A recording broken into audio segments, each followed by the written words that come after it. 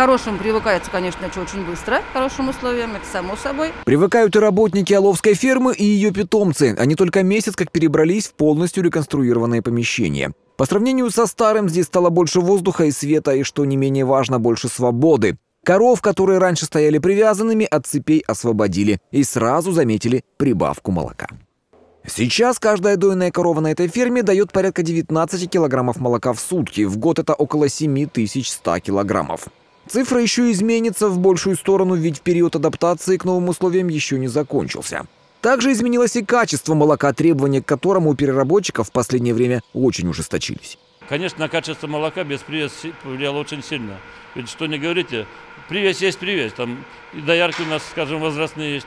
Залезь под корову, найди вымя у коровы, там это грязь. А сейчас она перед глазами это полностью вымя. Конечно, это сказалось на качестве молока. Товарность молока у нас где-то 94%. Это как раз и есть результат реконструкции, точнее, один из ее результатов. Потому что и жизнь коров, и работа доярок теперь организованы по-новому. Раньше доярки доили, таскали вот эти доильные бачки, наполненные молоком, выливали молоко, там во фляге таскали все. Сейчас все кругом у них условия чистые.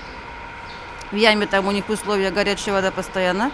Полы подтапливаются, у них ножки в теплом месте. Реконструкция молочно-товарной фермы в Алове проходила в 2 этапа. В прошлом году отстроили 1 скотный двор и ввели в эксплуатацию доильный зал. В этом завершили проект. И все за собственные средства. За эти 2 года сюда вложено где-то около 50 миллионов рублей. Очень легко подсчитать, что если перевести на скотоместо одно, это в пределах, получается, у нас 100 тысяч одно скотоместо вышло вот в этих дворах. Конечно, это инвестиции в развитие предприятия, в его завтрашний день. Но не только. Эти деньги вложены еще и в будущее села.